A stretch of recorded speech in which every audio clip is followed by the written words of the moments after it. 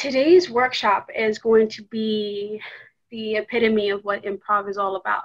So when we think of improv, that was kind of like my opener, so I want to wait for the fifth person, but I'll give you a little, a little sneak peek. And I realized that as I was saying, I was like, wait a second, Momma Lynn. Does this mean you're not improvising right now? Aren't you supposed to improvise an improvisation workshop? The improvisation. I'm out. I'm sorry. I'm joking. Hey, the facilitation component always has to be on point, but the improv will be free. There you go. Yeah. But isn't that the truth? I mean, good improvisation is built on a good foundation, right? Well, wait, say that again, Nima. I didn't catch all of it. I said good improvisation is based on good foundation. It is based on good foundation. When you say the word foundation, though, what do you mean? A lot of practice, I guess, in my case, with the things that I improvise on. Maybe a lot of play. When I'm improvising, it's rarely the first time that I've ever tried that. It's just not with the spin I'm doing this time. I'm not allowing the world into my am I making any sense? You are. The thing is, though, that even the way that you said it, there's still improvisation happening there because it's new for the second time. So you never know what's going to come, right? And it had to happen a first time. But the thing about it is that there really is no practice to it. Like, when we start, like, there's routine to it. So, like, when we walk out of our homes, right, I have to walk down 2 flights of steps. That is my routine. My body, my muscle memory is aware of that, right? But what's going to be on those steps, who's going to be on those steps, is nothing that is of my knowing, right? And so those are the things that we improvise. How are we going to walk in our day? How are we going to purposefully be in each moment?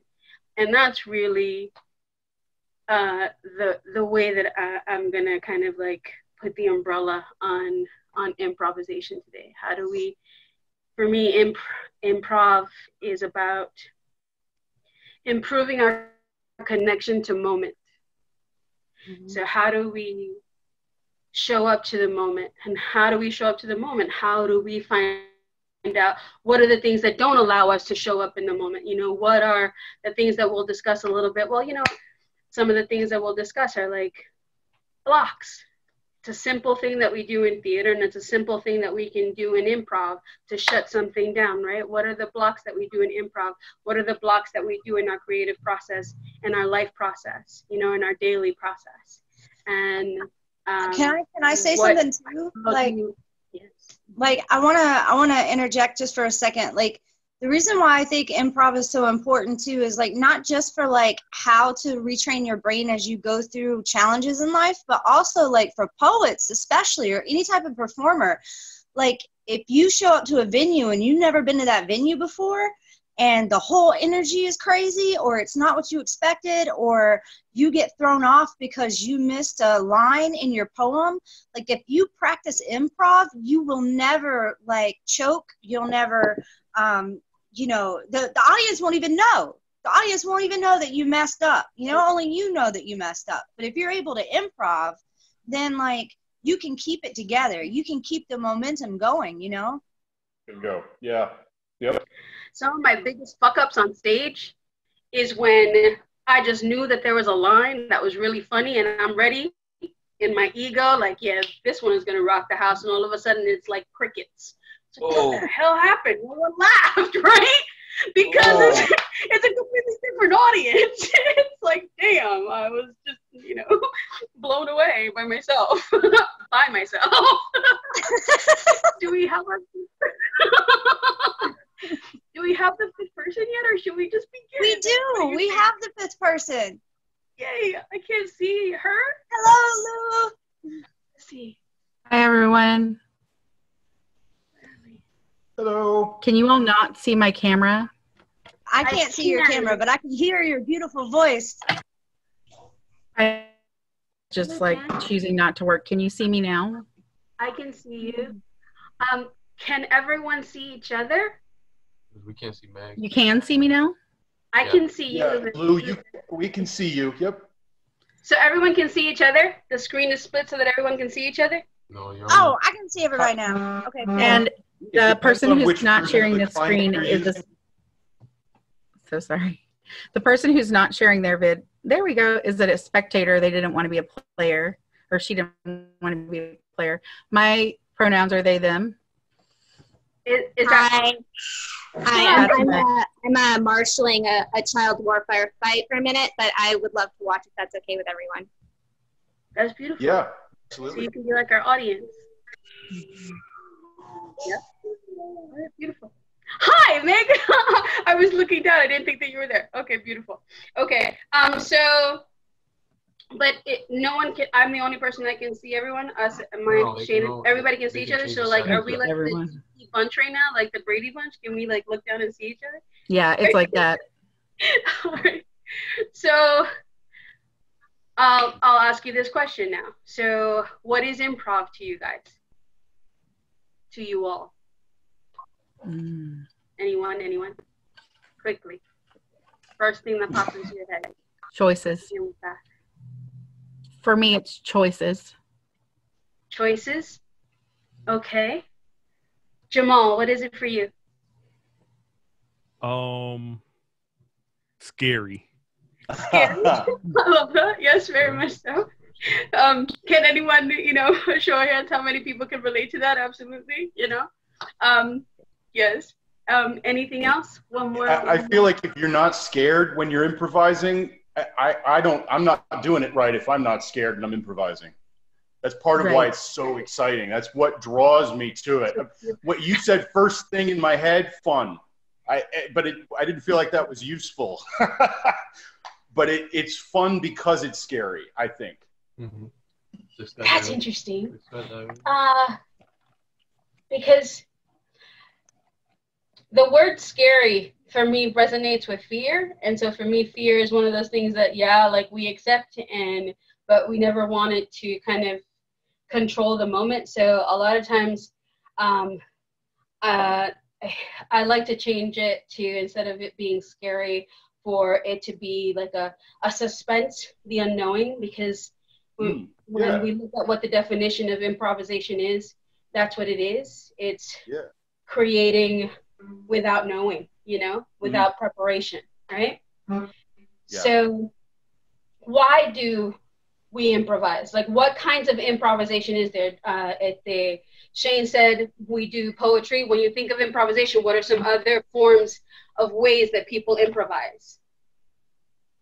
Music. Like art forms or hip hop has a lot of improvisation in it. What'd you say? Yeah. Hip hop has a lot of improvisation in it. So does jazz. Hip hop, jazz, ciphers. Right? The first thing jazz. Not so much classical. Not so much classical. But hip hop and jazz. And if we really ponder on that, Neil, you probably come up with so many different examples of it, because improv, like we started our conversation, is life, right? We come in, we do things from when we're a kid, when we're a baby, we take our first steps. That's complete improvisation, and we do it a little bit like, okay, what's going to happen here? But I'm going to feel it out. And if I fall, well, you know what? I like that, because what you're pointing out is that you don't have to be a performer to be an improviser. Everybody is. You've already got a skill set to base on if you want to do it as a performer. And that's good. That's cool. I like that. It's really play. Like when you are doing an improv class or doing improv on stage, it's a form of play in a way. I lost Lynette. I lost everyone. Play. You know what? I'm going to connect to my Ethernet because I think my Wi-Fi is messing with me. Okay, Lou. So we'll just give her a second. Yeah, let's give her a second. I think. No, Shane can be as long as we would want it to be. I have your stuff pulled up right here. Thank you. You can touch screen. This is my Okay, cool. circle of view that is for my. Hopefully, you all will have a more steady view of me now. This blue thing is for my work, for my. When I sit in the right position when I'm working and I have my headset on, it gives the illusion that I'm in a call center. So who call in, and they think supposedly that I'm not at home, even though now everyone's working at home. So it's dumb, but it's attached to my chair, and I'm lazy.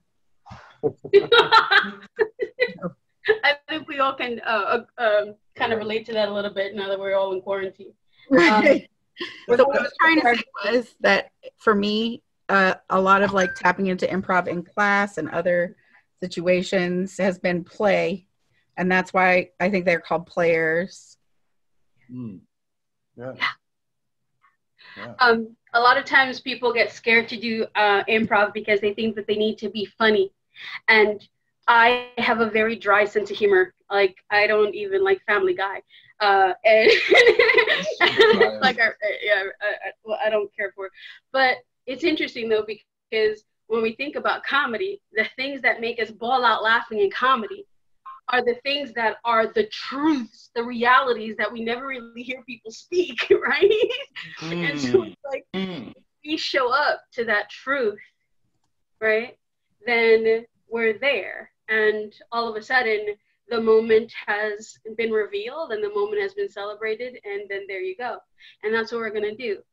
So I want for you to think of these things as we go in. We're going to play a game called Yes And, which is like the epitome of what improv is, because we have to come from a place of yes, yes, yes.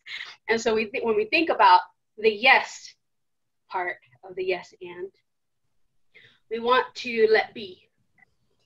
So if I call on you to be with someone else in a yes and improv, the let be part is the surrender. Just surrender yourself to this very moment, letting go of it. So right now, I'm going to put my face really, really close to you guys.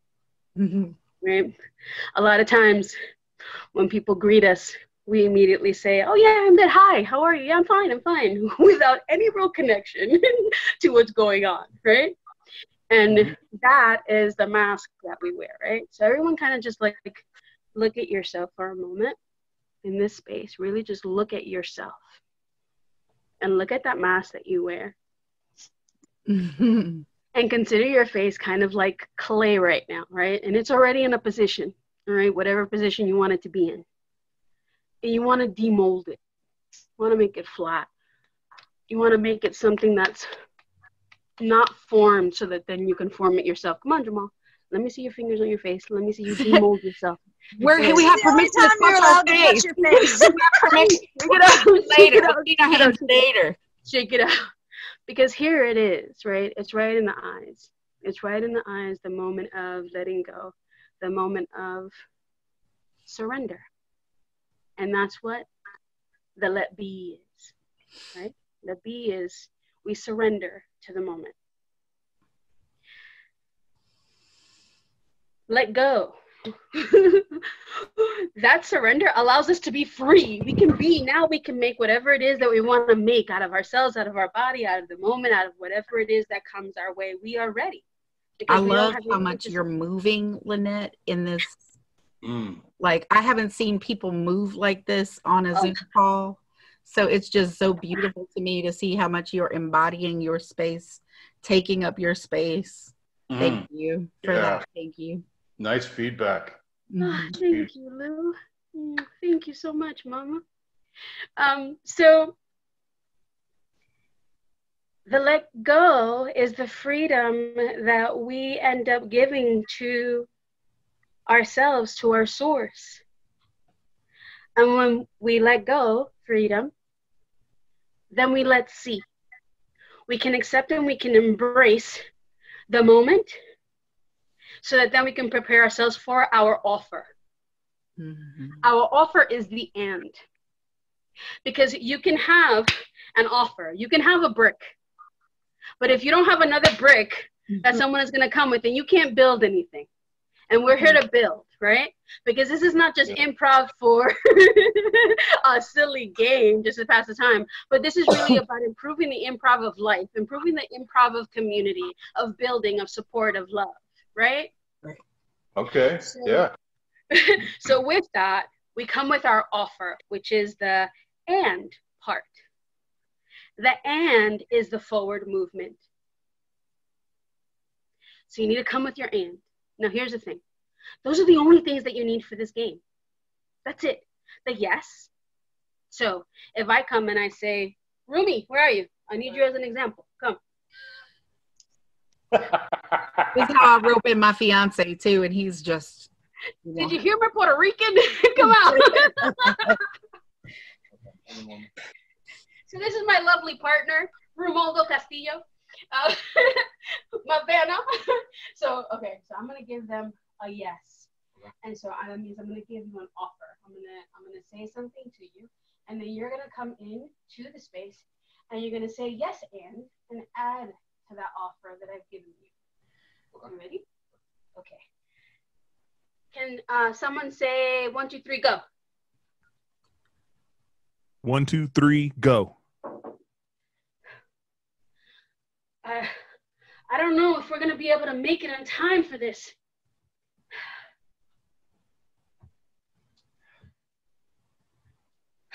Oh, man. I really thought we'd be done by now. This is when you come in with your yes and, babe. This is making you work for it. Yeah, right? I'm like, yeah, I'm really excited. Don't worry, I'm gonna get us some lemonade. I'm gonna get another shovel, and we're gonna make this happen. Yes and. Yes and. But I didn't see that yes and. I got it. It's my first time too, just so you know. It's my first time, so I'm in it. It's okay to make mistakes. That's how we learn. Yeah. Improvise. Yes. Whew. And I'm gonna get the shovel. We are gonna make it on time. Are you sure? Let me grab some lemonade. We got this. All right. I'm counting on you. I can't do this alone. I need you. All right, there you go. Right? Woo! Good job.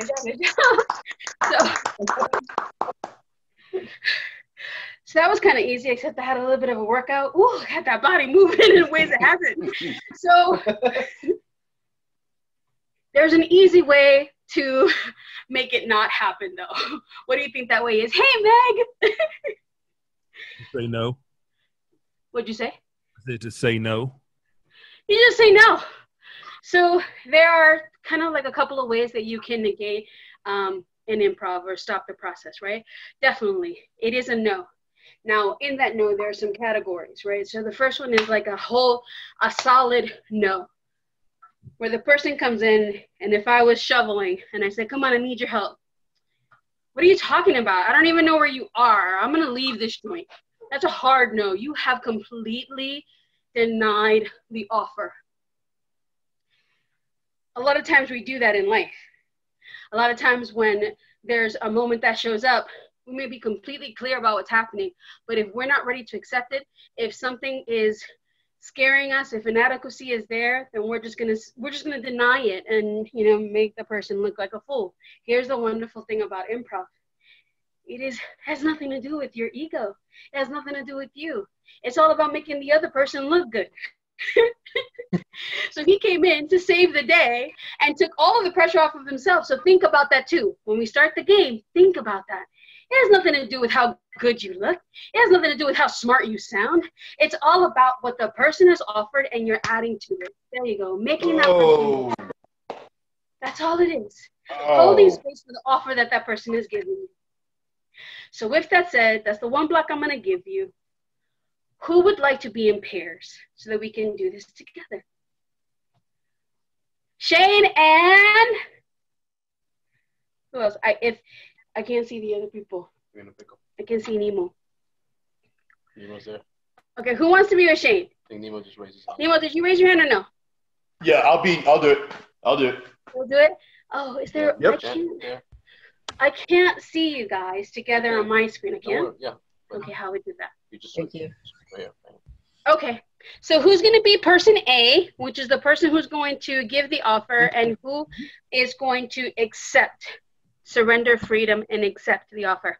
Who wants to be person A? Nemo, I'll let you be the alpha male. Oh, boy.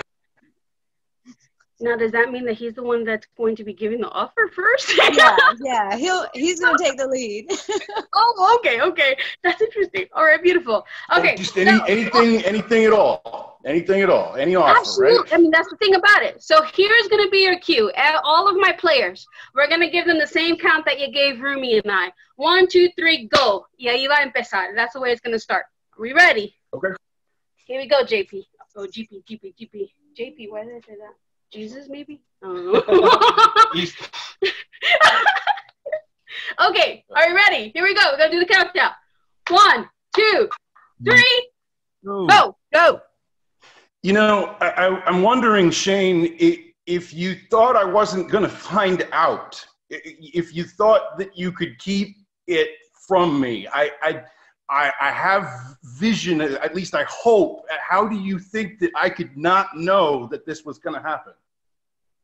Yes, I didn't think that you were going to find out because, you know, I thought I was going to be really smart about it. I thought I was going to hide my Twizzler addiction. But, you know, the Twizzler addiction is just gotten so out of control that I just can't hide it anymore. I'm eating them in the shower.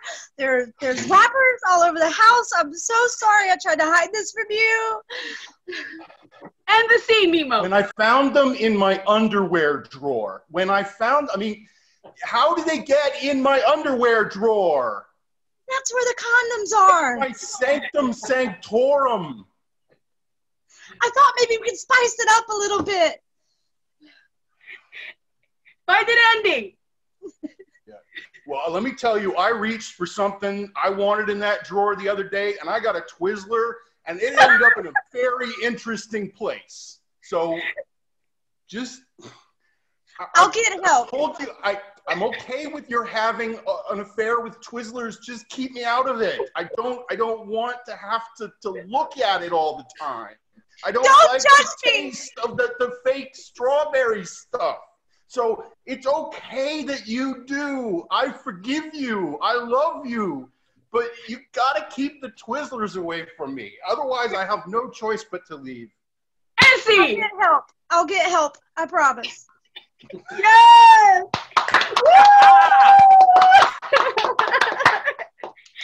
Wonderful. Oh, that was fun. All right, really quickly before we go to the next one, some feedback. How did it feel?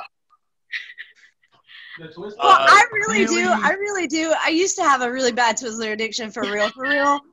Like, that's not even a joke. Like, that was like for real my life. You like, cannot write life. Like, there's nothing better than true stories. Seriously, like I was literally eating them in the shower, and it was like the only thing that I could think of. I was like, what was I hiding from people? And that is so you too, because you really are like an open book, Shane. Like, you share so much of yourself that when I saw you like looking around, you were like literally looking for like something that from your life that you could have been hiding. Because you are so open. That's so hilarious. It's so funny that like that's my dirty secret. It's not that like I have like that's the dirt that people. You're not Carol Baskin. You did not feed a husband to a tiger. And there is an overeater out there who's like, oh my God, I can't believe that she disclosed that to the world. I'm gonna get so many emails now. I'm gonna get so many emails from other people who are addicted to Twizzlers. We're gonna start a whole Facebook group. Thank you for being real. Thank you. Yeah, I was so afraid that I when she said who's going to be the A, I was like, there's no way. I don't know what to do. I don't make it me. Don't make it me. Don't make it me. But you said, make it me. And I'm like, okay, what? Like, just, and I thought about the offer, right? And what I needed is you need to give her a cue, something to be, something to be upset about. So I grabbed a hold of something and then, but and it was fun. It was fun. It was cool. I was having a good time doing that, but I was just messing around. and then she said Twizzler, and is ding. Yeah, I loved the underwear drawer part. Yeah. Oh. And here is the really Thank you, Shane. interesting This is why I do improv, because there's no way that experience happens. And let me tell you, Nemo, thank you so much for taking on that role, because if it wasn't such an obvious safe space, I would not have allowed for someone else to make that choice. Usually when someone says, let it be that person, I usually choose the person who said that, you know, but, it's like, but again, I'm always going to reflect it back. That's why I'm here to learn today more about improvising, because I can see that I got more to learn. So thank you. There's a lot right there about taking the initiative. So thank you. Well, the thing too is that in taking the initiative, you I don't know if you did this, but I did it for you, where I acknowledge, she really knows that he can do it. She really knows that he can step up to the moment, right? And so a lot of times we're put in precarious situations by other people simply because of things that they see in us that we might not see in ourselves, right? Yeah. Sometimes it's not always that. Sometimes it's just they're projecting their own shit onto us, you know? But, you know, you have to really decide where to apply your own discernment in life and where to get your messages from the universe. Like, are you going to listen to those through other people? Yeah. Yeah. Absolutely. Wow. That's a big message that comes from this for me. And to play with someone who's playing. That, I mean, Shane, you were playing. So all I had to do was play along. So yeah, thank you. Wow. Wow. And here's the thing too, Lugent, with what you said, when we become more comfortable in delivering our yeses as opposed to confinement and inadequacy and staying in the no's, then we become clear on the things that we should say no to. Right? Just something to think about. All right. Yeah. Who's gonna be Cool. Now that I'm plugged up, I'm happy to play. Yay! All right. Jamal, Meg. Well, Meg is still on mute. Jamal, you up? You ready? No, I'm not ready. I've never done improv ever before. Hey, I did it. But I love the fact that you said, I've never done improv. So you ready to improve your improv right now? Here we go. We got you. See, look at me. Yeah. What am I doing right now? Fucking time. There's Jamal, I'm holding space for you. I'm holding space for you.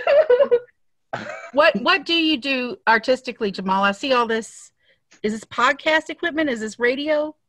So I'm a poet. So that's a bunch of recording equipment. Like I'm in my studio. Do you do records for other people? Do you record other poets' CDs and stuff? Record whoever wants to come through. Well, not now. Right. Don't touch my shit now. Don't touch it. Don't spit on it. Don't look at it. So why don't we do this for Jamal? Why don't we, I don't know, let's see. I'm thinking, so how can we let you begin with the let be? Oh. How can you surrender? What helps you surrender? I don't know, because I'm starting to realize that I might be a little bit of a control freak. I think that's in every human, the desire to control our circumstances, even though control is an illusion. Right. Just, it's illusory. But the desire to create it, look at Shane's face. But the desire to create it. Look, my phone froze on that facial expression. That is hilarious. The desire to create it is innate in all of us. Mm-hmm. Thank you. Thank you. That one gets that. That one gets that. Because here's the thing, Jamal. I'm a Capricorn. And I know a lot about control. Oof, and I'm also a perfectionist, so I really dislike having people see me in my process. I only like to deliver a final product. But here's the thing. What I realized is that was all ego. There's nothing real there. Right. And I'm looking straight at you. There's nothing real there. And the creativity, the space that you literally hold is all coming from your source, which is exactly what she just said. It's all innate. It's all in you. So you can either choose right now to pick something that is comfortable, which is completely okay, and we'll run with it, or something that's completely left field, and we'll still run with it. Oh, I'm a very agreeable person, so I don't. I think I'm just not. I've never done improv before, so Yay. that's all I was saying. Would you like to be, so here, why don't we give you the option of person A or person B first? I think I want to be. Okay, wait. Person A. So I would start out whatever, and then give Lou their yes and, like, to allow Lou to answer yes and, right? Yeah. Okay. That's what you're choosing? Huh? Yeah, I think so. I think so. All right, person A it is. All right, my people, let's give them their countdown. Get ready. 1, 2, 3, go. Oh my God! Oh my God! Oh my God! Oh my God! Oh my God! Lou, What? happened? It came. I'm ready. I'm excited, and I don't know where to go from here. But here's my question for you: do you think I sound like Lil Wayne? Well, yes. And not necessarily a bad thing. You just gotta, like, avoid direct plagiarism. I mean, unless you want to be one of those, you could hire, people could hire you out for, like, parties, and you could be an impersonator. You don't look anything like him. That'd be the hard part. That'll be the hard part. You have to kind of get like a mask constructed or something. I don't know how you. I think people do that though. I'm thinking about getting face tattoos. I think that's the first step. Face tattoo, right? Yes. And you would still want like a mask that went over the face tattoos and made you look more like Lil Wayne. Because you were right now. It's not. This ain't it. Is it the beard? Is it the beard? I think it's a facial structure. Oh. Could you do Face Off? Like, have you seen that movie Face Off? With John Travolta and Nick Cage. Yes, and I think that comedian Margaret Cho is actually in it too. I don't know who that is. Oh, like an ending. Well, if you come over, I'll show you that movie, and maybe we can find some doctors. Okay. Yeah. 20 minutes. Okay. See you later. And see.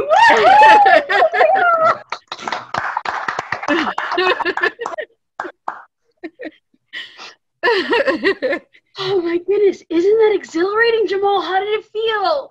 Lou, how did it feel? That was fun to find like that character that would be like working on his brand. It was fun. I mean, I was feel like I'm shaking a little bit. Yeah. I think that's me. Like when I don't know what I'm doing, I get nervous that I'm going to not present my best self. Yeah. Mm. I wonder how interesting. So 2 things I want to say. I wonder if that shaking and that nervousness is really just your vibration of your source. Like, so excited that, oh my God, I'm about to come out. Woo! I'm Michelle. Yay! You know what I'm saying? Like, I wonder, And Lou, you were You're yes and. I haven't in a long time heard yes ands that go in so fluidly, you know? Oh, thank you. You had a support there. You had a forward movement that was there to back you, to catch you, to make you look good. It was effortless. Oh man, it was really lovely to watch, even on screen. Thank you. Yeah. Do we want to do one more, Meg? Can you come on? Are you enjoying us? I am. You guys are great. Awesome. Thank you. Can you do one, or is it too distracting? Well, so I'm kind of in the same boat with, I think it's Jamal. Last time I took improv, I was 15, and someone handed me a purple ball, and I looked at it and went, "What is it?" And they're like, "I don't know, you tell us." And I was like, "Can I be a lighting designer?" Yes. So I'm in the theater, but I've always been a lighting designer. So I'll try it, but I have no idea what's going to come out. That's the one Exactly. you're not supposed to. You're not supposed to. Who would like to be with our Meg? Who would like to be with our Meg? Anyone? Anyone? Any takers? I will volunteer to go again if no one else is. Great. I don't want to take anybody's spot if they want it. So, Meg, why don't you be person A, and now Nemo can be person B? Okay. Okay. All right. All right. Here we Hang go. on, Meg. Just a second. I need to change my screen so that I can see you. Okay. There we go.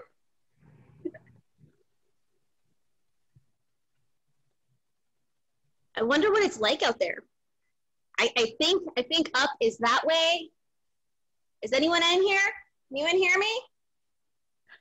Yeah, I can hear you, but you're gonna need to turn it down a little bit. The speaker in here is broken, so like when you say anything, it's really loud in here. Where did that come from? That was like really way too loud. So there's a knob right in front of you. Look in front of you. Look down. Yeah, just please try not to say anything. If you could look I down. think I'm upside down. Someone planted me upside down. Turn the knob down a bit. Ow. I'm upside down. Someone call a squirrel. I know you're upside down. Can you, if you press the red button that's right in front of you. My roots are pointed up. I can't move. Can you not hear me? I think it's possible you can hear me. If you can hear me, press the red button. Put the button in front of the God. You just look at the screen. Hey, what do leaves look like underground? Would you mind looking at the screen? Maybe I can become a lava tree.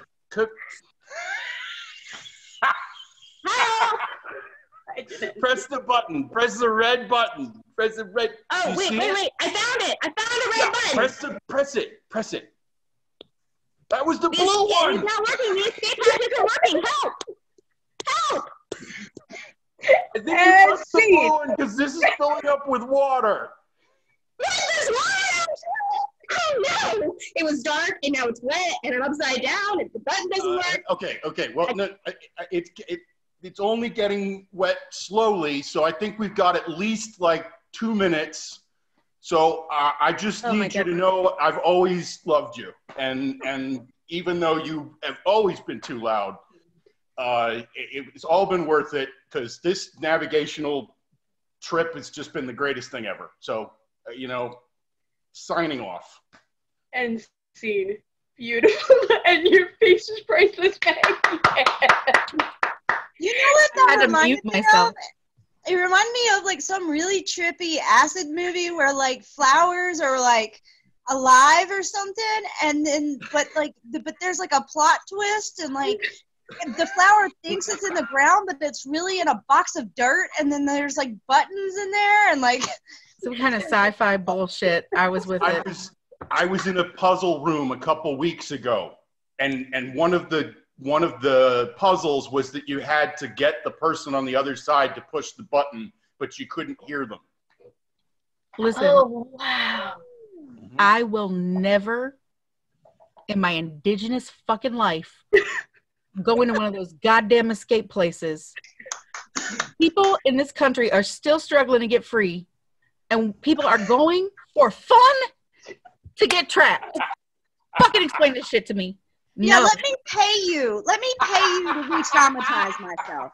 Let me pay you $49 to do a Sudoku puzzle in a room with 4 other people and one expo marker.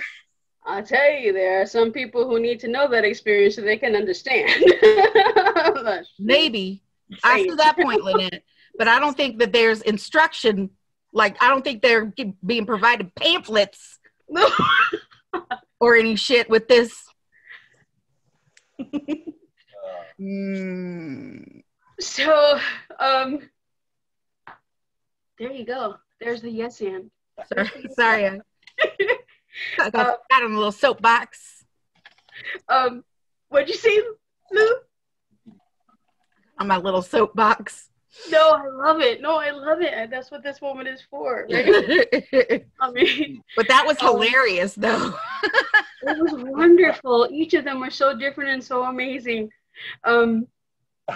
So this is what I'm gonna ask of you, if you can, if it's available to you. I'd like for you to get some pen and some paper, or a pencil or papers, a gadget that you can take some notes on.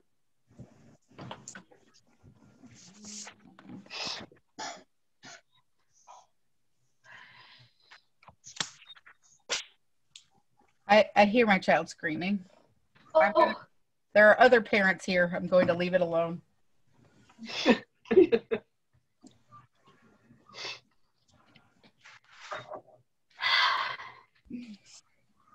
So, no, it's okay. I have it here, babe. Thank you. I appreciate it. So, I don't want for this to kind of like fall as soon as we disconnect virtually. So I'd like to give you some daily applications that you can use so that the improving can become more freeing and more kind of like making peanut butter and jelly or breathing. It's so automatic for you. So the daily application for improvisation. On the top of the paper, I'd love for you to write the yes and.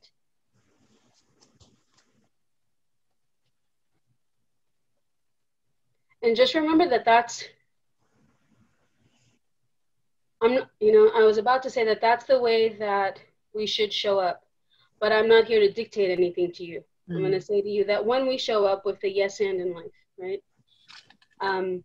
These are the ways that we can help that process. So number 1, reality versus duality check. Please write that.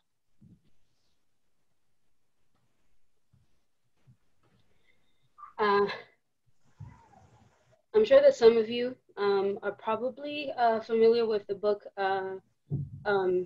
The Artist's Way by Julian Cameron.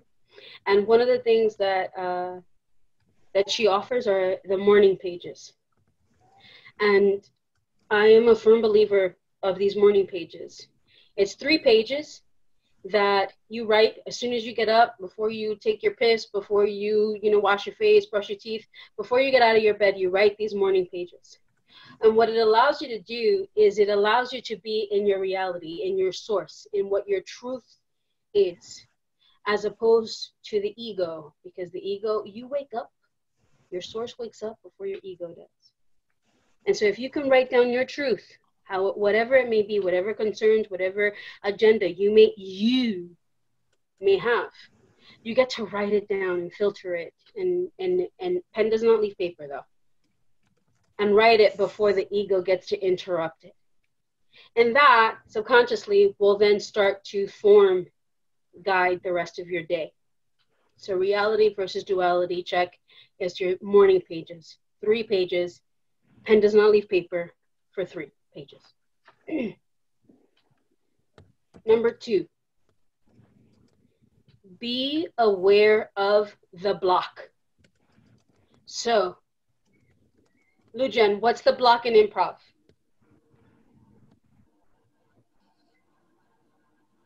Did she put me on mute?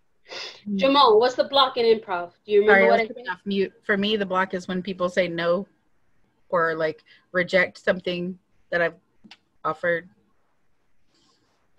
Thank you. Jamal, what do you think about like what blocks you even when like you're writing? So be aware. Go ahead, Jamal. What are you gonna say? No, I thought Lou was asking me a question, and I was gonna say that's a question that I ask myself often. Like for me, even when I'm writing, even as a poet, it's when I tell myself no.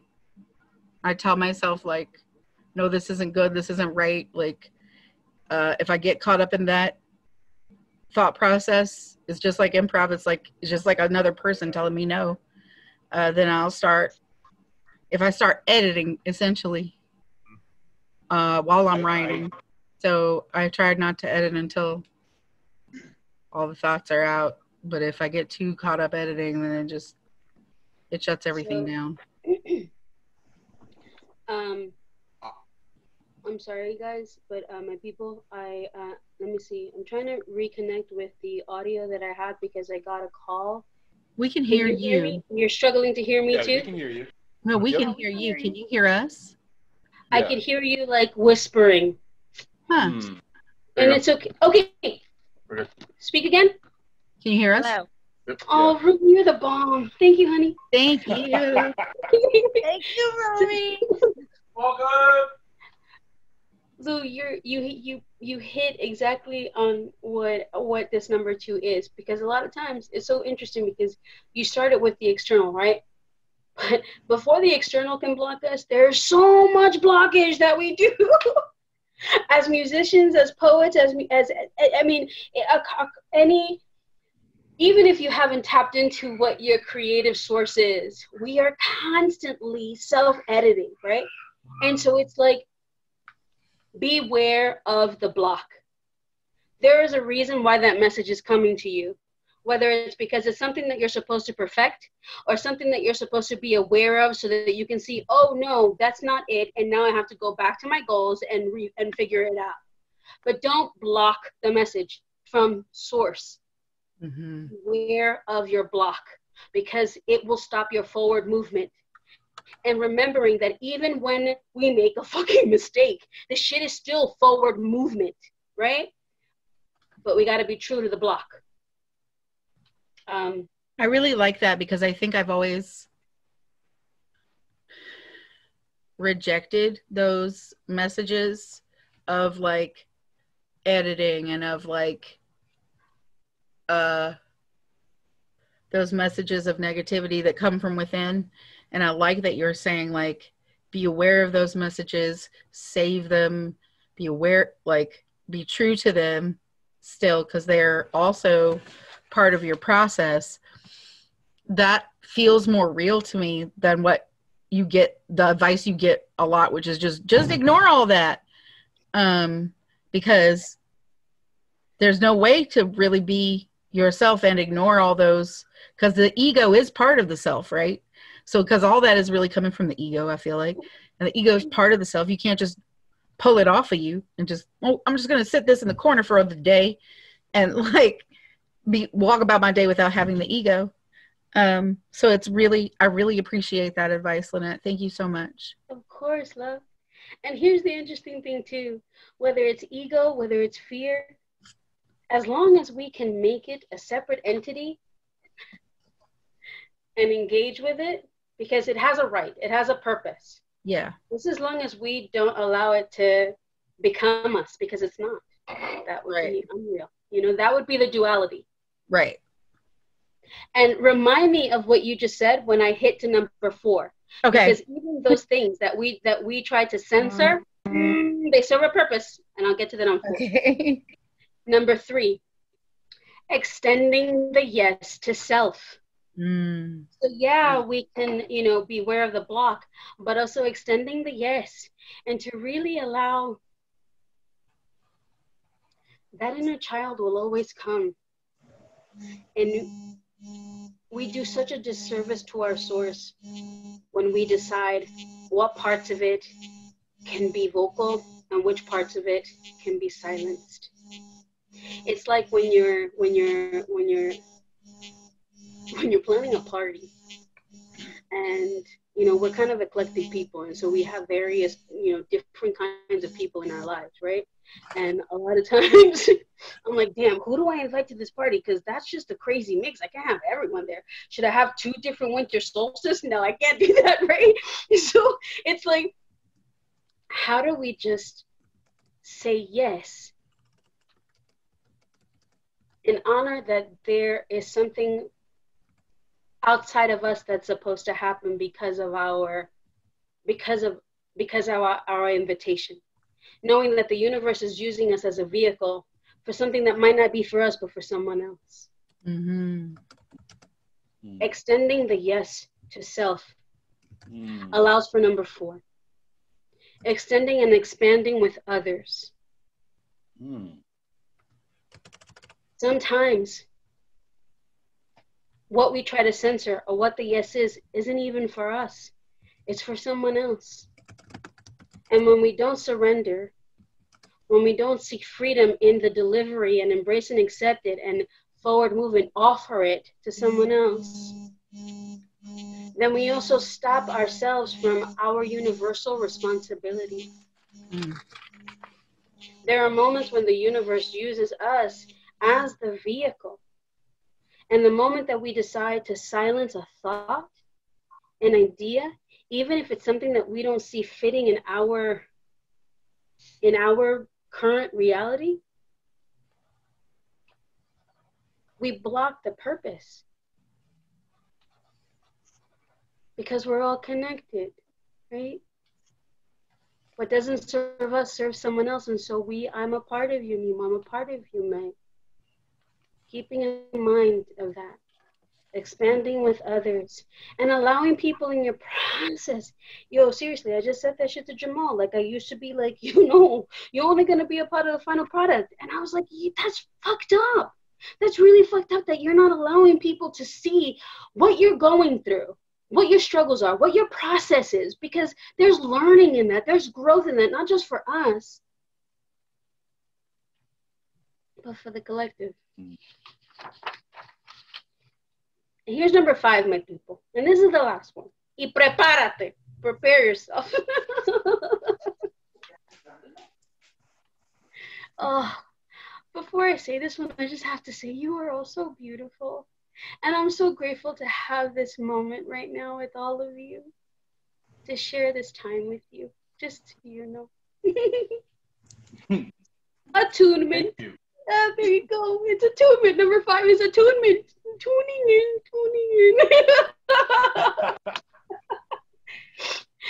So, and this goes back to the things that we were talking about with the yes and the and. So, number 1 in 5, so A or B, however you want to, delegate it. Notice your surrenders.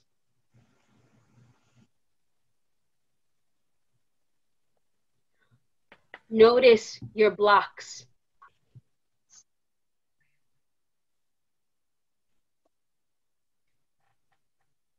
Notice your shifts.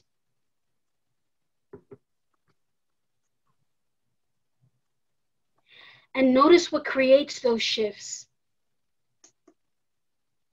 Is it a day? Is it an item? Is it a scent? Is it a person? Is it a memory? Is it a picture? Is it a work of art that you've created? Is it a space? Think about it. Because that's where the healing happens, right? That's how we can have forward movement, when we can recognize, oh, my trauma is there, and this is what brings it, right? So if I connect with what brings it, then I can heal with what brings it, because I've embraced it, I've accepted, I've acknowledged it, and now I can have forward movement from it.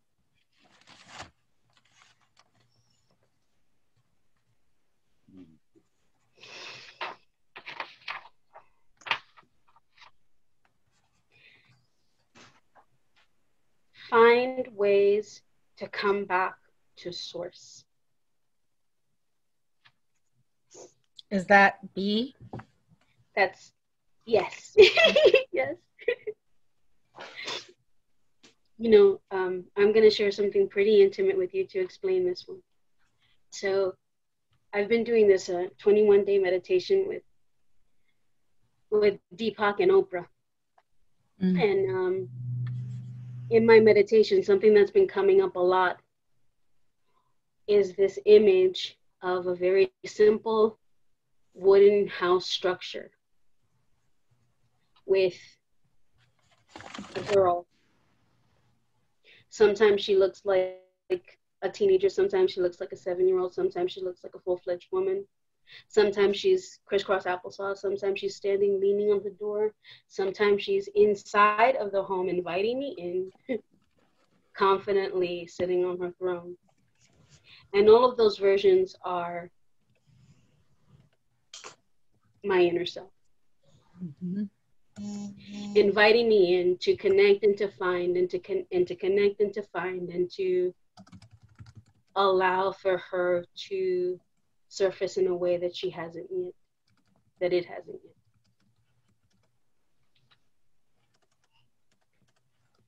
When we are creatives, when we find connection to something bigger than what's one-dimensional, than what's safe for most people, oftentimes we get the resistance.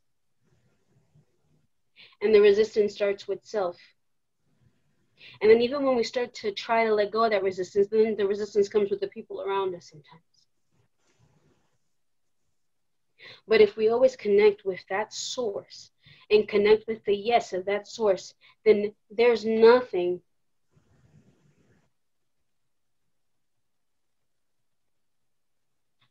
that we would want to deny.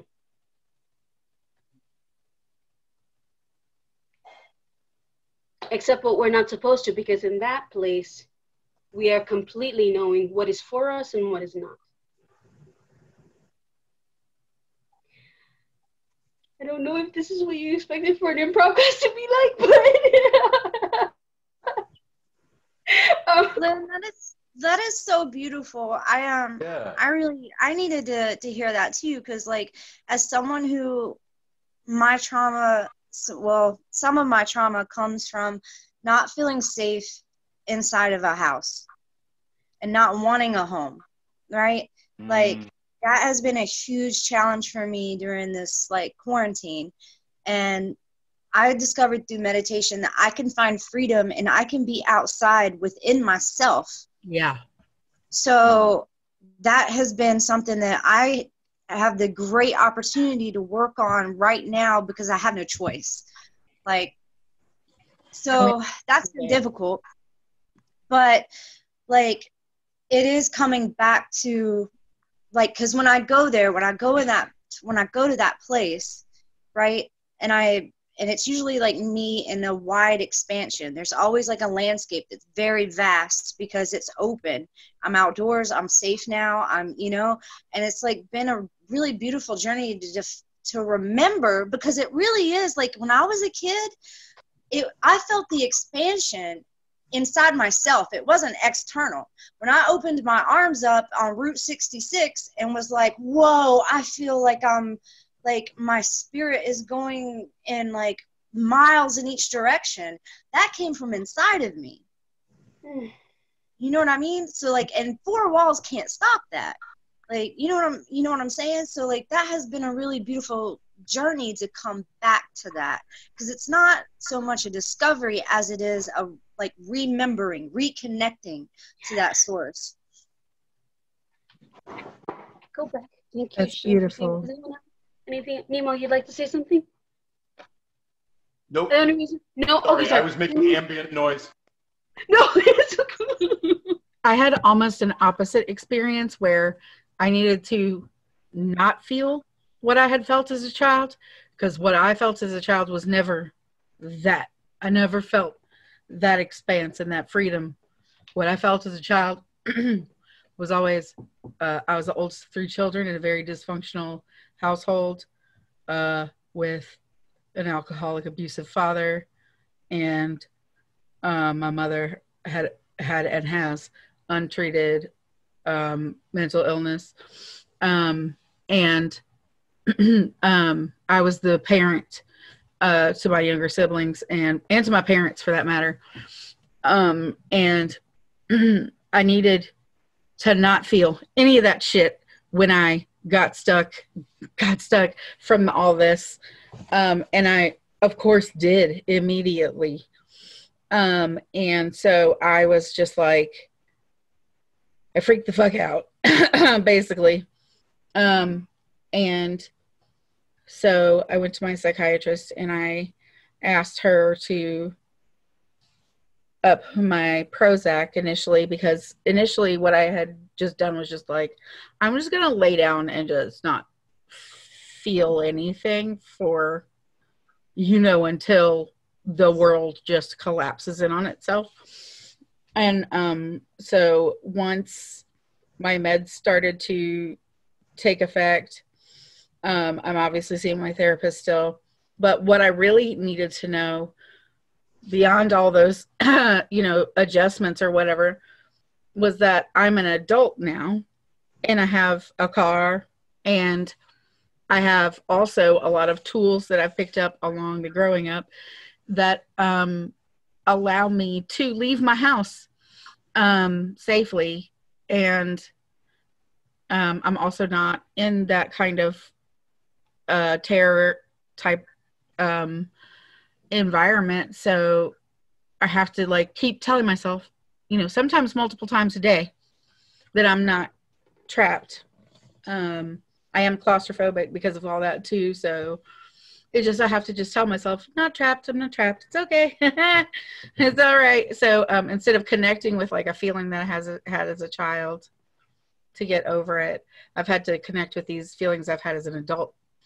That, solid. I'm in a good house. Like I'm not about to be feeling those feelings of terror.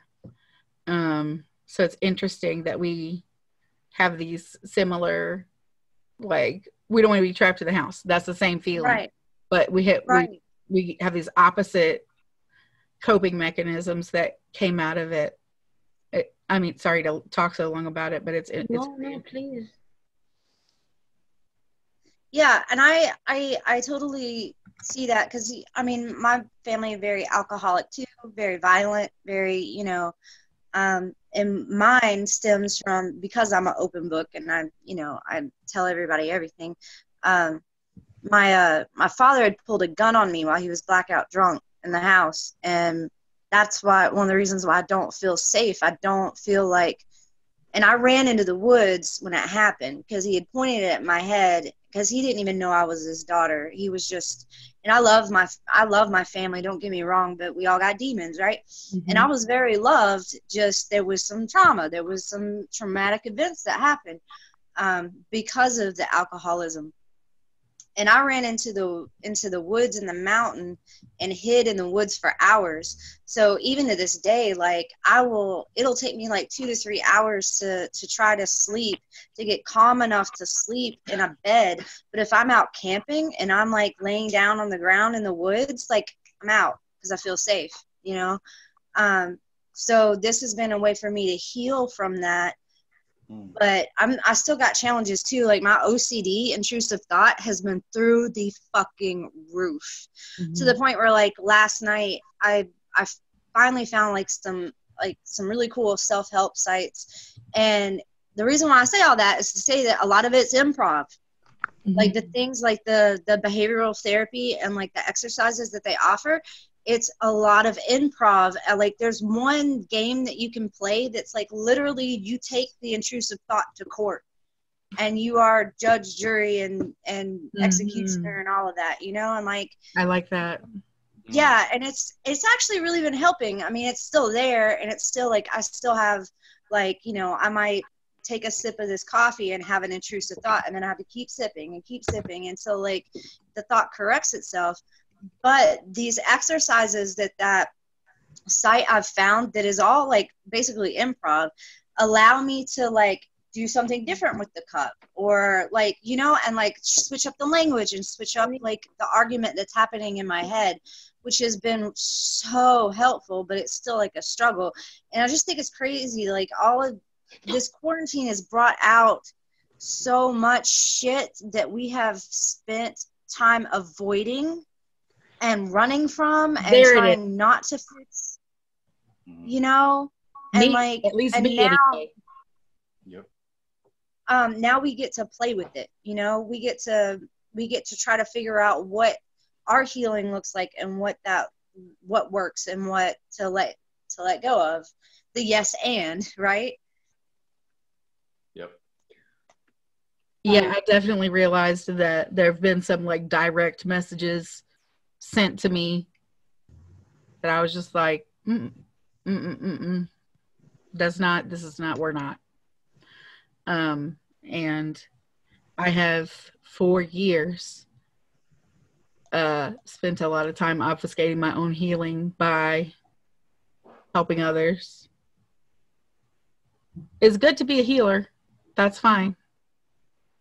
It's good to help others. It's good to go, you know, somebody needs groceries, you just go, I got it. At what point do I heal the healer? Right. Oh yeah, you're speaking straight up truth right now, because I'm talking to you, Shane. I know that. Oh, of course. Like, and I went through a point in my life. I think it was like a few years ago. Jamal will probably remember this, when I was like really visceral with Guerilla Poets. I was just like, "Oh, you other poets in Charlotte, we ain't doing shit." So I mean, it was just anger and anger and anger, right? I went through that a few years ago, probably 15 years ago. Like, nobody's doing anything, activist wise. And so I fell heavy into activism, and then it also got to a point where the activism, the act of helping others, became a way for me not to be alone by myself. Boom. And you know how, like, and people would tell me, like, be careful of martyr syndrome. Be careful of martyr syndrome. And I'm like, I don't have fucking martyr syndrome. I just really care about this world. Don't you? And then, like, it took me pushing myself and running so hard to the point where I ended up in the hospital before I went, you know, maybe I'm slowly trying to kill myself. Maybe I need to stop and look. Yeah. I call it the JC complex.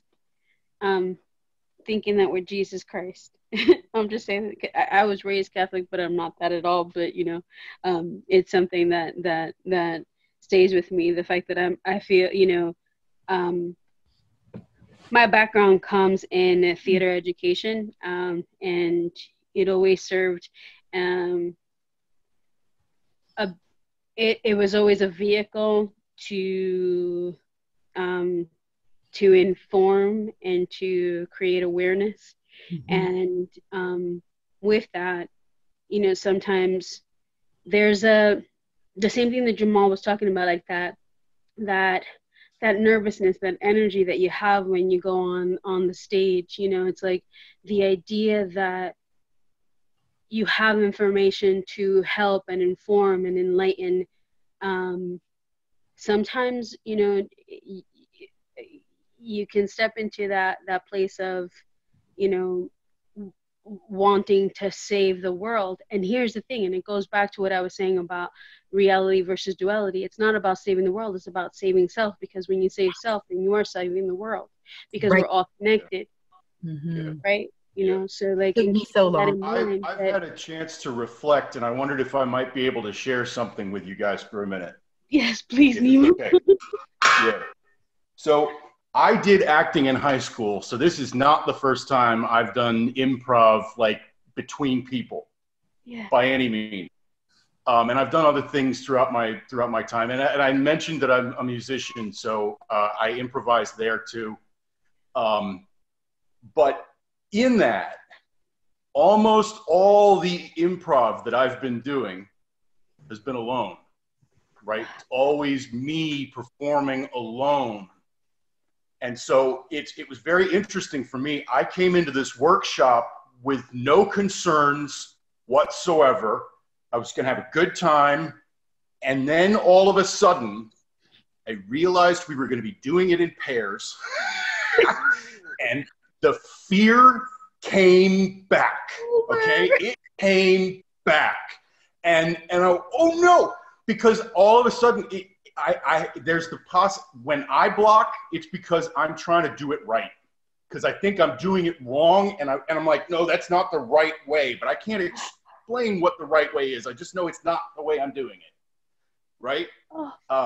So all of a sudden, here's this opportunity for me to mess it up with the other person. What if the other person doesn't understand what I'm talking about? What if the other person isn't with my flow? What if the other person gives me something I can't handle, right? And all of a sudden, the fear is right back there. But I think what's interesting is that I haven't been having a lot of trouble, like, performing with other people.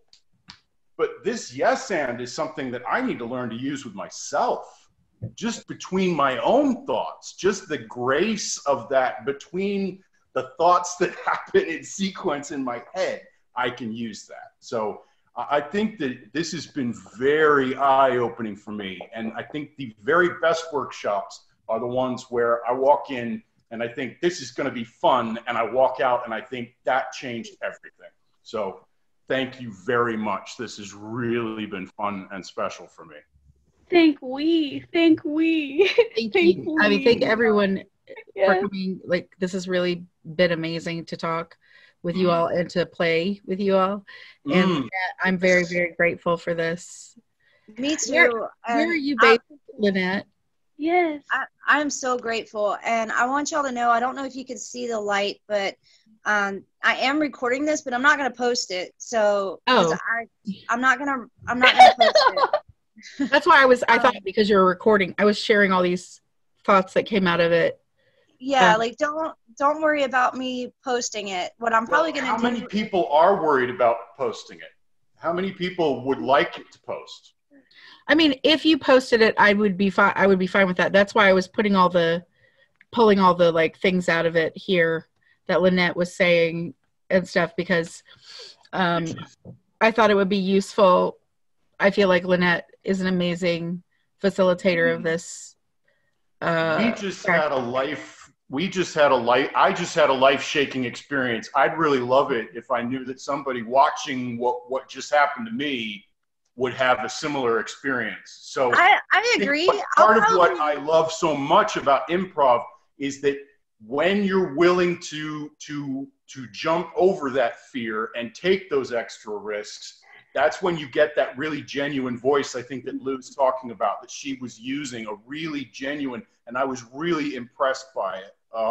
So if anybody's really gonna be like, oh my God, no, don't put that out there, then let's talk about it. But otherwise, I'm all for putting it. One way to do that would just be based in like consent theater practices would be if we each contact Shane after this and let Shane know whether we would like it shared or not. And I'll probably clip it too. Like, I'm not gonna have me smoking a cigarette in case my students are watching, you know. But, but even though they're probably at home smoking too, at least they're not arrested. Damn it! Oh my God, this is my fiance teaches students at a. I don't know if you guys have. Do you have KIPP where you are, Shane? I don't think so. So it's called Knowledge is Power Academy, and it's actually like a nationwide program. Knowledge is Power Project is what it's called, and we have one here in East Durham, and it's really big in the state. And he teaches 8th grade English, and it's been a struggle. Like, actually, he started in January because their other teacher left because of their behavior issues. Yeah. And I'm like, you know, it's been a lot of like struggle, but it's actually been better since he's been teaching online, because it's no classroom management, and he was like a first-time teacher thrown to these. He threw the wolves, you know. But now it's just like content, and he's so good at what he does. You know, he's a spoken word poet, and like he can like facilitate all this content that he has so much knowledge of. It's so much better. Yeah, I've been noticing that too. Like, a lot of my students, I've been doing the Shane Spooky Storytime Hour. And, like, my students are actually on there watching it. Like, they're actually like they're actually being more engaged than they were before. But a lot of them are also in group homes. So like they literally, like they're not even allowed to go out unless they're with people, you know, and a lot of them have like therapists that have to be with them, or they're already on ankle bracelets anyway, some of them. And, you know, like, so they've been benefiting from it. So yeah, I'll clip it. And if y'all are down, I can send you the video so y'all can approve it before I post it. Lynette, where are you based? So I'm in South Charlotte. Okay. So this is what I wanted to say. Just to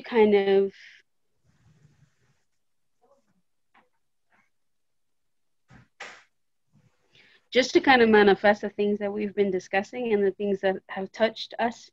When you do reach out to Shane to decide what you might like to edit from this, I want to remind you that there has been an amazing release that has happened here. Yeah. And again, that there is a collective beyond us. And especially during these times, there are certain messages that, if awarded to people kind of serendipitously, it's a gift, and that through our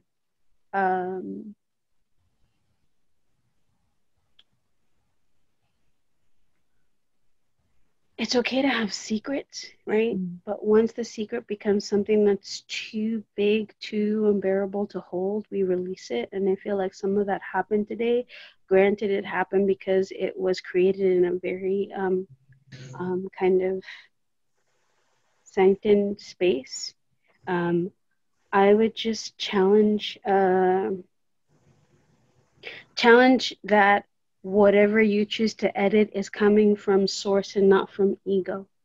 That you allow for whatever healing needs to happen from other people through your experiences and your voice today, that you allow that gift to the universe and not just have it limited to the people that were in this group. Mm-hmm. Yeah, and I will also say too, like, we have the ability through our vulnerability to be the gatekeepers for healing. Oh, yeah. Totally. And that's another reason why I post so much that I post, and I show the work and I show the struggle and I show the dark nitty gritty shit, because especially socially online, people usually don't want to showcase that, right? But I've always believed that, like, if we're truly going to make a difference, then we have to show how we got there.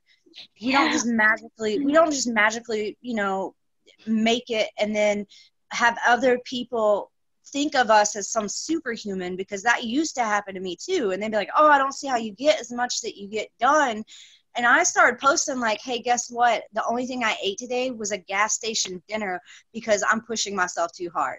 You see the success, you don't see what I'm doing to my body, right?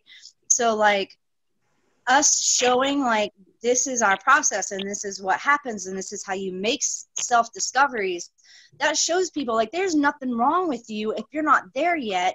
You just don't know how to get there. And then they think they're doing it the wrong way. And then they just stop altogether. They block themselves, right?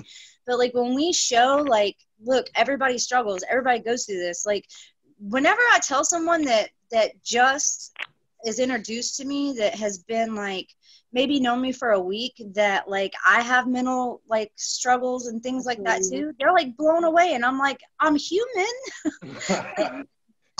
Do you think you're the only one that breaks down on a daily basis? Like before I walked into this gallery, I was crying in my car, sweetheart. Like like, come on now. True. It's like, so not only is it helping others, but it's also helping ourselves, because we are now humanizing ourselves. And we're not seen as like some magical mythical being, especially spoken word artists, especially anybody that's in performance. Like they see you on stage and they think like you must not be scared of anything. Well, I can talk about like my past trauma on stage in front of 500 people, 1,000 people, how many ever. But I can't walk into the YMCA and ask the person at the counter how to use the fucking equipment. Mm-hmm. Because here's the thing, like we post on Insta, we post on Facebook, and we have the judgments of that. We know the judgments that are out there about those portals and like what they do, what they signify. Mm-hmm. And this is the meat of it. This is the part that people really need to know, that it's out there, and that it's okay to show this. It's okay to show this, because then it becomes more, this becomes the norm.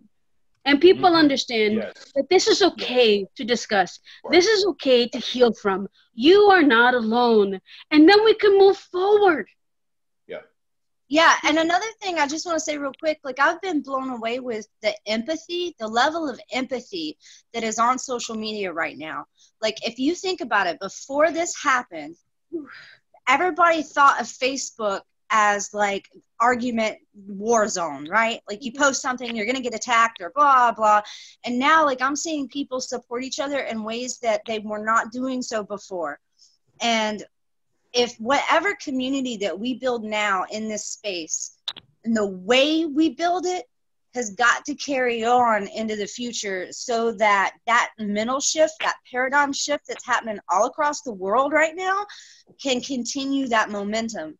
Because that community, that offering each other grace, getting rid of expectations, you know, appreciation for human touch, appreciation for even something so simple as hugging someone or being in the same room with someone, like that shit has got to continue. I don't want to see our society or our community backslide back to where we were, instead of like the growth that can happen from this, because it's forcing us to be face to face in such a way to, and consider that we're all going through the same shit.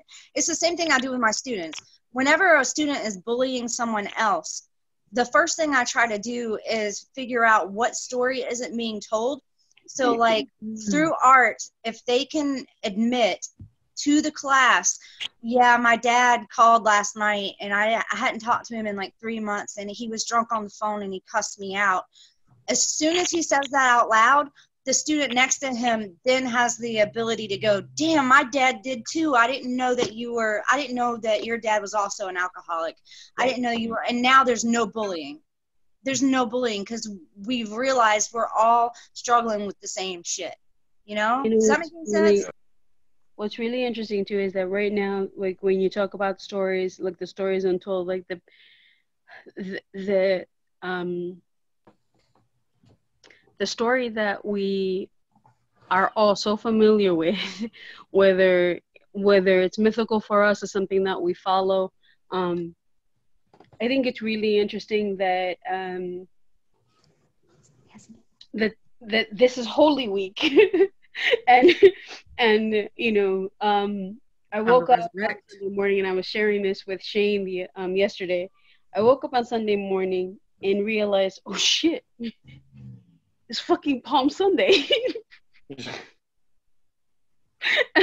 And you know, the 9-year-old in me would be in church, you know, in the choir, and I'm realizing the walk. You know, the beginning of the walk that's in this story of this man, and the walk that I'm in right now, and the walk that we're in this plague, in this time of simplicity, of isolation, of opportunity to really release what no longer serves us and step into the unknown fearlessly. Step into our full purpose.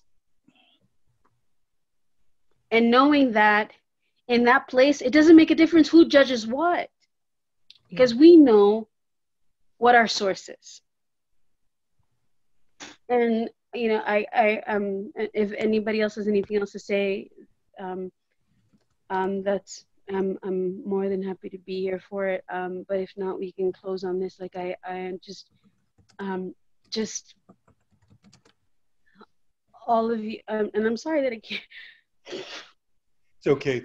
Thank you very much for this. This is an incredible class. I've got another show in 30 minutes, and I'm exhausted, but this is so worth it. I've been looking forward to that other show, and then you get to have this show, and thank you so much. Thank you, Nemo, for playing with us today and for being here. It was a pleasure meeting you. Thank you, Nemo. Yes, it was so nice to finally meet you. Well, I hope it was worth the wait. Oh, there's my virtual hug. Did you feel it? Yes, I could. I've been feeling it for the last hour and a half. Oh, look. Oh, my God. Are you serious? That's how long we've been? Oh, yes, ma'am. Wow. There's no time in quarantine. There's no. I didn't have it before. And there's nowhere to hide from the exhaustion in quarantine.